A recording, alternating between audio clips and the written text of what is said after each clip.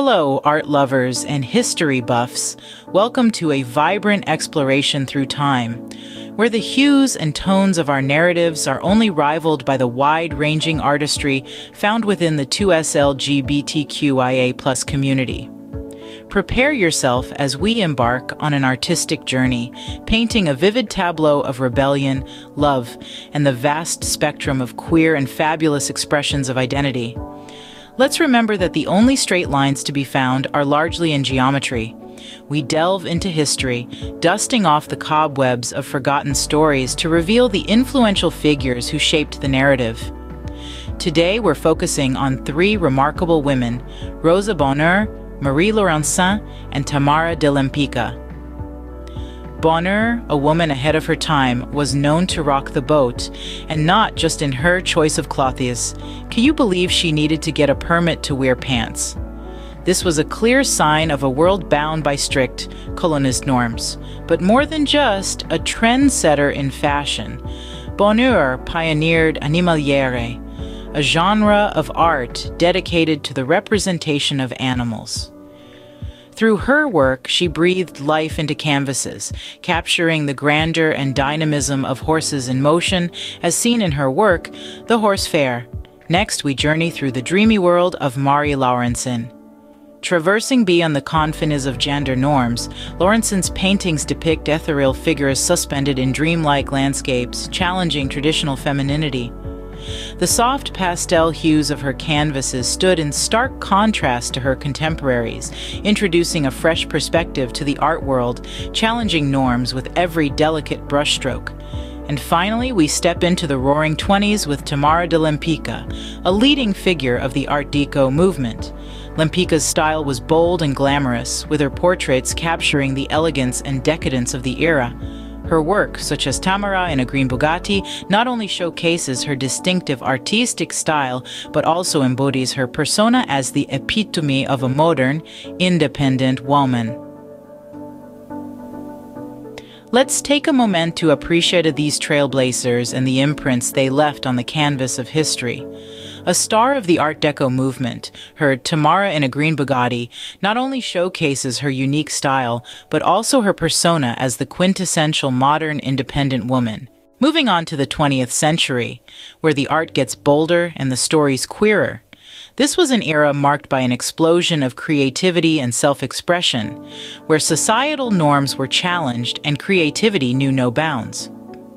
The 20th century brought forth a plethora of pioneers in the world of art, but three artists stand out for their distinct perspectives and commitment to highlighting the complexities of human existence and identity: Claude Cahun, Romaine Brooks, and Jasper Johns. Stepping into the limelight first is Claude Cahun, whose self-portraits make a profound statement about the fluidity of identity. Cahun's self-portraits are not just a reflection of her own image, but a declaration of her defiance against societal norms. Each photograph captures a different facet of her identity, reflecting her belief that we are not confined to a single static identity. With a camera as her weapon, Cahun's artistry pushed the boundaries of self-portraiture, creating images that could out-selfie any social media influencer today. Her work was a masterclass in subversion, challenging traditional gender roles and societal expectations while boldly striding into uncharted territories of artistic expression. Romaine Brooks, on the other hand, painted her subjects in such an enchanting light that even the moon would be envious of her luminosity. Her paintings were a reflection of her unconventional lifestyle and identity, with her muted color palette and haunting portraits capturing the essence of gender non-conformance.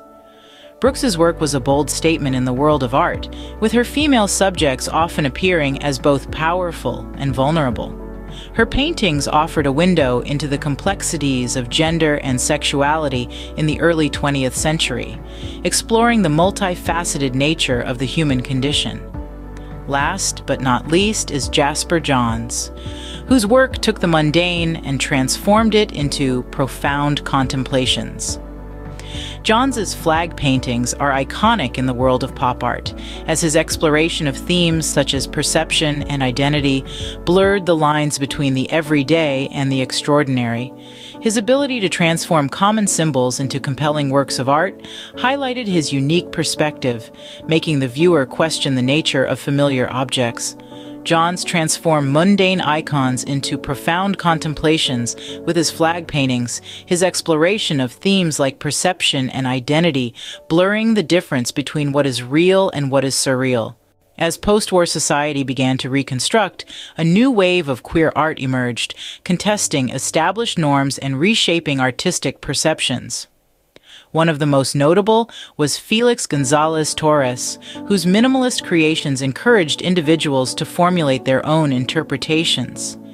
His notorious candy piles, representing the gradual physical wasting due to AIDS, offered a poignant critique of life's transience and the universal experiences of love and loss. In a similar vein, artist Francis Bacon used art as a mirror to our vulnerabilities. Bacon's raw and stirring paintings dug deep into human sentiments, laying bare his personal struggles and societal pressures about homosexuality. His art serves as a powerful probe into the human psyche, a striking tribute to the challenges and victories of the queer community. We also need to shine a spotlight on J.C. Leyendecker. His work played a significant role in reimagining men's fashion, making it as striking as a royal wedding. His creation, the Arrow Collar Man, revolutionized the concept of American masculinity, infusing it with undertones of homoeroticism. Leyendecker's work subtly but surely contested conventional views of masculinity and desire, laying the groundwork for a broader representation of identities.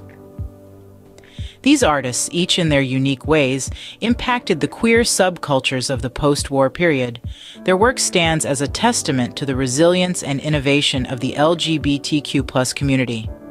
Their enduring influence continues to provoke and inspire us, underscoring the transformative potential of art.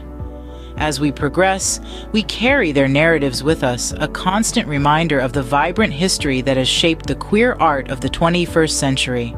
As we delve deeper into the 20th century, the AIDS crisis loomed large, casting its terrifying shadow over the queer community. The adversity was harsh, yet the community's creative spirit stood firm, unbroken. Artists emerged, igniting a flame of activism through their craft. Artists like Keith Haring, David Wojnarowicz, and Felix Gonzalez-Torres utilized their talents to express their pain, while also fighting, remembering, and inspiring hope. Keith Haring, renowned for his dynamic figures and symbols, added a vibrant voice to New York's visual language. His work, teeming with life and movement, functioned as a rallying call. Haring was an advocate for 2S LGBTQIA+ rights and raised the alarm about the AIDS crisis.